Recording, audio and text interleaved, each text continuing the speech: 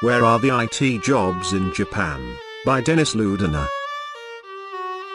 Japan is one of the most technologically advanced countries on the planet.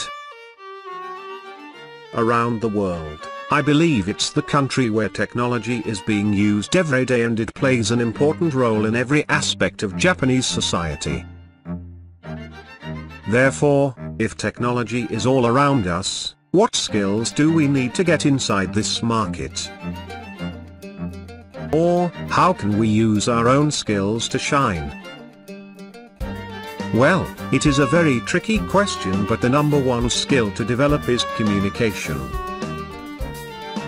Language abilities will not only help you to overcome the difficulties in daily life, but also will give you the necessary skills to present your ideas in front of your peers and will allow you to know their reactions and procedures much better. Now, from a technological point of view, we will divide the necessary skills into the main technology trends that Japan has. It is very well known that after the March 11, 2011 earthquake and tsunami, the Japanese government decided to give a major impulse to the implementation of green energy plants all around Japan. Also, creating the required legal framework needed to attract private investments in this area. In the last year, several projects were made, for example the Kagoshima Nanatsuma solar power plant. In this particular field, a combination of electric engineering knowledge and IT is required.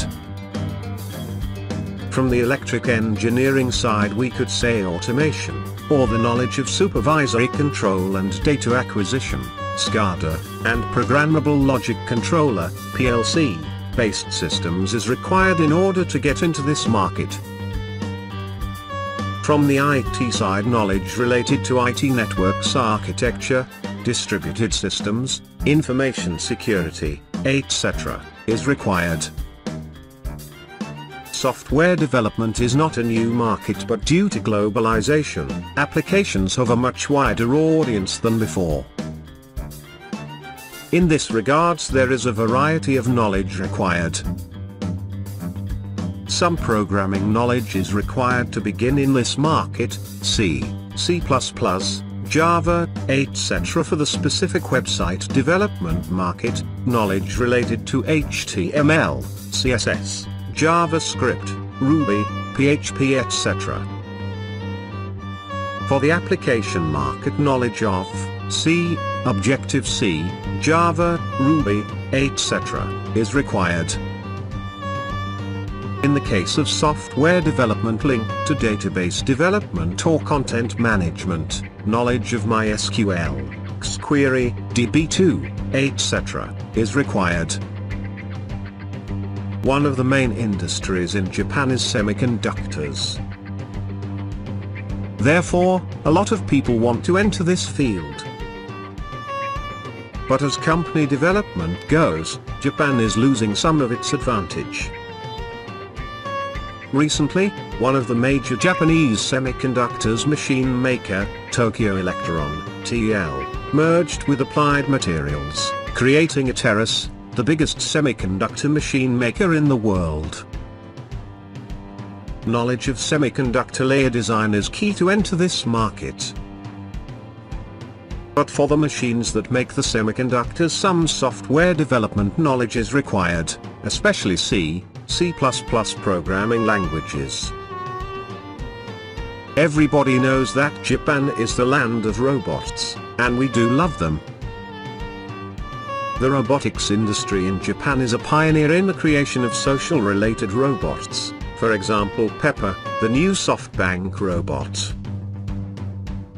The main difference between USA and the Japanese market is that the former is much more interested in military applications, like the dog robot and humanoids capable to do rescue tasks in challenging environments. Meanwhile, the latter is much more interested in robots capable to interacting with humans and to serving them, for example Honda's Asimo, due to the difficult population problems Japan is facing.